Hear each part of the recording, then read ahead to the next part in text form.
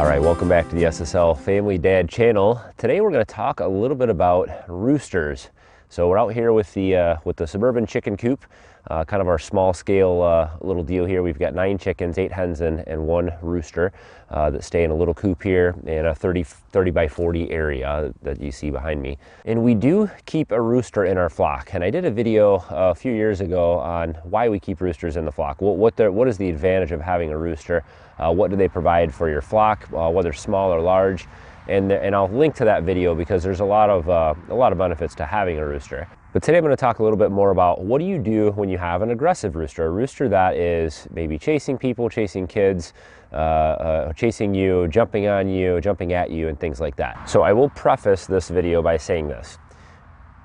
One thing that I've learned here with all these different kinds of animals, goats, pigs, turkeys, chickens, cows, horses, whatever it is, when you're dealing with an intact, meaning not a neutered or fixed male animal of any kind on the farm, you have to be a little bit cautious, because all male animals on the farm, all male animals in nature, God has designed them for certain purposes. One of those purposes is mating or breeding, and that's the job that a rooster has in a flock, in nature as well as in your home flock. And the other is protection. Those are the 2 main things that they do for us in our flock. And male animals do on the farm in all cases. That's why we keep them around. There will always be a certain amount of aggression in male animals. They always establish a certain pecking order and a certain relationship with each other when there are 2 males coming together, and it's part of just how God designed them. That's just what they are and how they're designed. So let's address the 2 most common things that we need to address with a rooster. Number 1, we're going to talk about a rooster's relationship with the hens and how to manage that relationship to make it a good one for all involved. And number 2, at the end of this video, I'm going to show you some tricks on how to tame a rooster or mimic nature in its flock, so that you become the alpha, so that you become the dominant one, and then the rooster in that case will stop coming after you or thinking that it needs to prove itself to you, okay? And so we're going to talk about that. So that'll be the last thing that we talk about. I'll show you some tricks on that. So number 1, people talk to me and ask me questions or email me or comment on videos many times, and they'll say, I have a rooster and it's being very mean to my hens. It's you know, tearing their feathers off and doing all these things. The rooster is not being mean. The rooster is doing what God designed it to do, and that is to mate with the hens, okay? So that is part of its natural behavior. Generally roosters and any birds for that matter, we see this in our duck flock, we've seen this with turkeys, birds in nature, geese, you know, any bird, the roosters will jump on the hen's back, and they generally grab the back feathers behind their neck to balance themselves, and then they have their feet on the hen's back. Generally what happens is, if that's happening to one hen too often, or you don't have enough hens in your flock, so you've got 1 rooster and maybe less than 5 hens or 6 or less hens with that rooster, you might see a lot of missing feathers. You're going to see feathers on their backs that you know, their backs can get raw, their necks can get raw, and that can be a real problem. So the solution to that is not to, you know, dissuade that behavior necessarily, but you need to have more hens. There is some cases where 1 hen will kind of get the attention of the rooster more often, or it's a much more docile hen. If you have different breeds mixed together, that's often the case. One breed will be more docile, and the rooster will mate with that particular hen more often. In that case, it is very tricky. You sometimes have to separate that hen out, or separate the rooster out for a while, let those hens heal. You know, take maybe 3 or 4 of your hens, 3 of your hens, and separate them out together, let them heal, and have some kind of a rotation there. Or adding more hens is generally the correct answer for that problem. So I like to keep at least 7 or 8 hens with a rooster, and that's what we have here, and it seems to be working just fine. So before I get to how to train your rooster here, I want to say one other thing. There are certain breeds of roosters that are going to act differently. There are certain more docile breeds of roosters than there are others. Cochins are one of them that I know for sure. We've had some Cochin chickens and Cochin roosters that have been very docile. Some Rhode Islands and some even Barred Rocks, and some of those Buff Orpingtons and other things like that. You'll notice some of those roosters can be a little bit more aggressive, more protective, of their area and their flock. And so that can be a good thing for you if you know how to manage it. So let's grab Thor, our rooster here. We'll get to know him a little better, and we'll see how we can mimic some of his behaviors in nature to prove that we're above him and he is below us.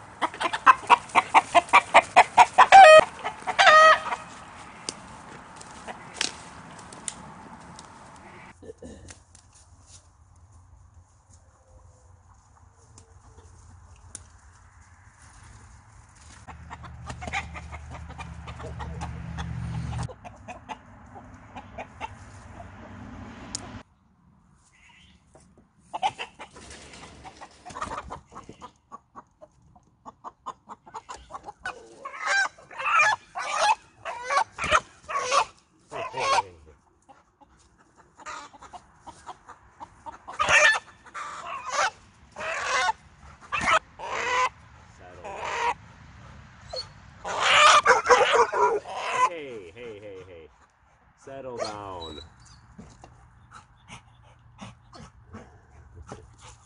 So this is Thor, and of course he's going to be agitated when you when you catch him. And I usually like to wear gloves just when I'm doing this with roosters, because they like to bite when they're mad. So he's going to try to get away from me and peck me, and you obviously don't want to bring his head up too close to your face and things like that. So you want to be careful. He's upset. I've just disrupted his day, and you know, this is his area, this is his place. These are his hens that he's trying to protect, and so you can see that he's just very, very upset at me holding him like this. And I don't spend a lot of time in here with him. I probably could spend more time with him if I wanted him to come to me and be my best friend, but he's mainly a farm animal here, has a job to do. So like I said earlier, a rooster, their job really in the wild is part of protection for the hens that they're in a flock with. And so you'll notice when I was chasing him around in here trying to catch him, there was a lot of noise that he was making. And that's generally a signal to the other hens and a call that there's something chasing him, that there's some danger, that there's something that's irritating him or causing him stress. And that's a warning sign. When we see predators are in the area, they make a lot of noise, and the hens and him will all go hide usually and get under cover. And so that's part of his job. All right, see, it's all good. I've also seen this behavior in hens as well. When you disrupt them and catch them, they want to get away, obviously, and they're scared, and so they'll peck at you and things too. So with any chicken, you want to be careful. If you have a rooster that is being aggressive or coming at you, in fact, they're a lot easier to catch when they come at you, because you can just walk in there. They'll generally puff up their feathers around their neck, as you can see that he did. They'll generally walk around in front of you, and then they'll jump at you. And they try to get you with these spurs. This is a spur.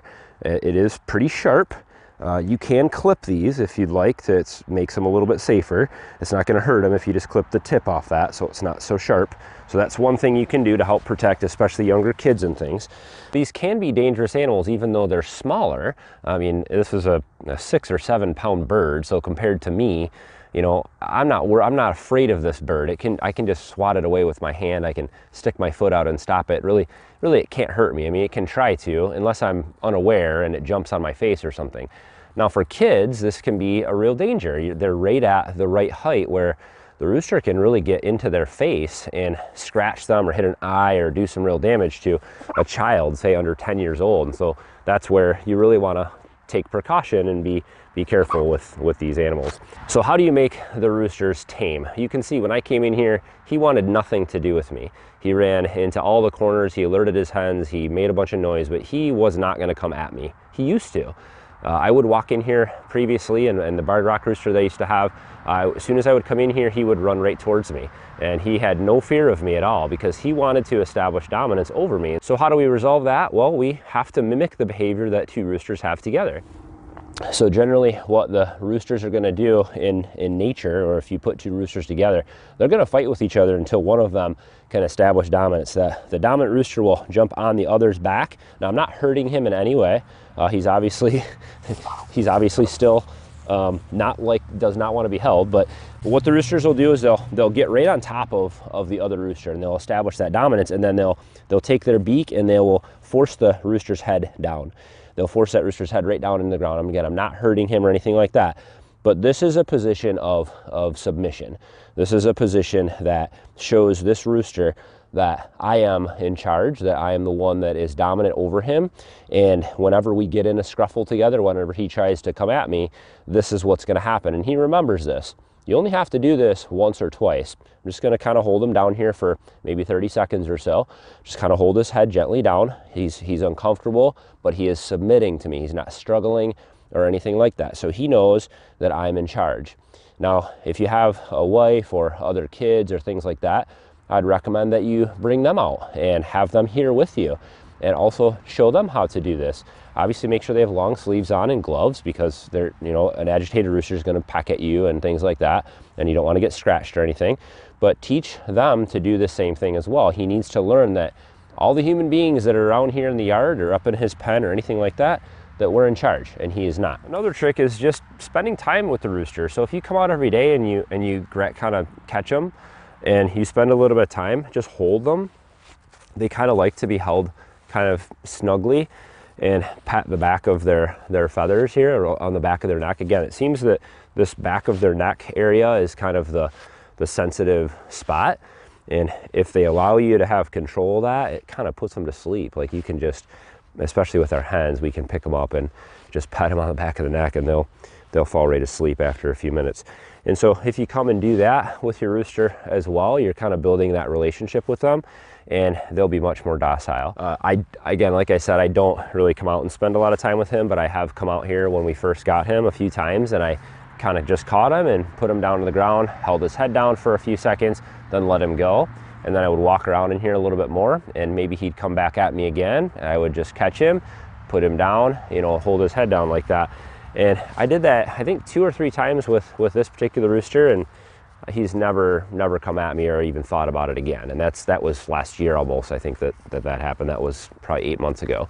And so he's learned that I'm above him, and he won't come at me anymore. So, all right, so we're gonna let Thor go.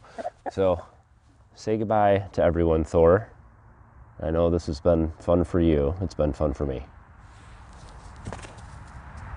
One of the things that was really frustrating for us when we first got roosters out here was my girls, my 2 daughters, or actually all 3 of my daughters and my wife, they didn't want to come outside when we had a Rhode Island rooster, and he would just torment them. He would chase them around and scare them, and they would carry sticks around the yard and everything. And so I had to figure out how to remedy that situation, and really this is the only thing that I have found that will really teach those roosters who's boss and what it is. You don't need to hurt them or anything like that, but it definitely teaches them who's above them. But if I come out here and I do this with the rooster, and the rooster may not come at me again, but if my younger daughter comes out here 7 or 8 years old, he's still gonna come after her, because he doesn't know where her position is. He's trying to figure that out. And so she also has to be part of this process. And I need to be able to make them comfortable around the roosters with, protective gear, just as a caution. But we want to teach that rooster that everybody in the family is over them, and that they're not the boss around here. So hopefully that helps for you guys out there that have roosters. By far the most common question or comment I get about roosters, people have had as kids were attacked. People have been attacked by roosters. People have, share all these stories, true stories, I'm sure, that definitely can happen. And I think that if you spend some time with a rooster this way and establish that relationship, that you could prevent a lot of that from happening. Again, we don't trust 100%, but we definitely can help to make that relationship a little easier. Share this video out for anybody that has roosters. Maybe they're struggling with that. I'd love to, hopefully whatever I said here can help somebody out in enjoying the flock of chickens that they have a little better. So I'd love that. Don't forget to hit thumbs up, of course, on the video, and subscribe to the SSL Family Dad channel if you want to follow along with whatever we have going on around here. So as always, guys, thanks for watching. Have a good one.